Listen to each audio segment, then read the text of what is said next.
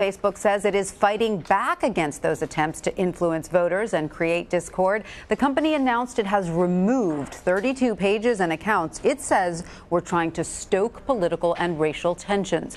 More than 290,000 accounts followed at least one of the pages.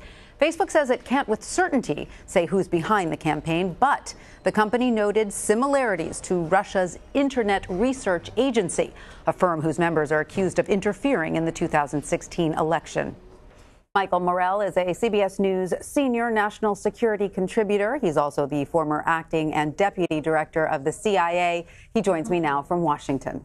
Michael, thanks for being with us. The Director of National Intelligence, Dan Coats, said last month that U.S. digital infrastructure is under attack. He said, quote, "The warning lights are blinking red again." So is this the kind of operation he was referring to? Tanya, yes, exactly. He was referring to a broad set of operations, everything from cyber espionage, getting inside networks to steal information, getting inside networks to do damage to networks and to the data in them, and the use of computer networks and social media to spread political influence, disinformation, interfere in elections, interfere in democracies. He was talking about the whole thing, but this is a key piece, yes. And so what can you tell us then about how interference tactics aimed at the U.S. have changed since the 2016 election? Tanya, it's clear the Russians learned from the mistakes they made in 2016. For example, in 2016, they used internet addresses in Russia to conduct their influence operations. They're now using virtual private networks that make it look like those attacks are coming from someplace else. In 2016, they paid for some of the political ads with rubles. Now they're paying with other currencies.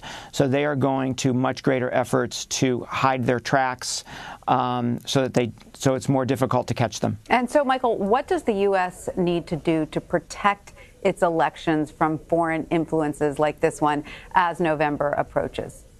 So we need to do, Tanya, I think we need to do two things. We need to defend ourselves. There's a couple of bills on the Hill that have been introduced by bipartisan groups.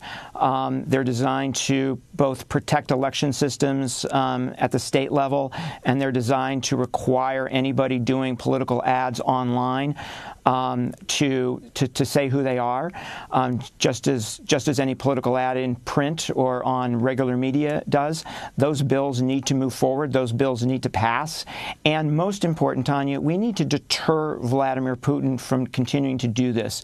It's absolutely clear that the sanctions to date, which in my view have been slaps on the wrists, are not enough to get his attention, and we need to impose deeper, more broad sweeping sanctions to make him feel the pain of doing this so that he thinks twice about it and perhaps stops.